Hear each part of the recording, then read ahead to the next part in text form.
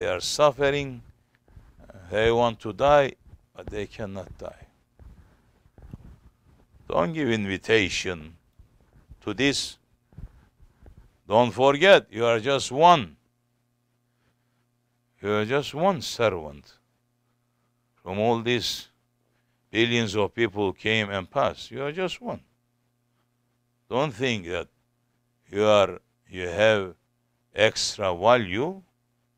What is your extra value? It's not how tall you are, or how strong you are, or how good you look, or how this, how, no, how rich you are, or how much taqwa do you have to your Lord. Yes, that makes you different.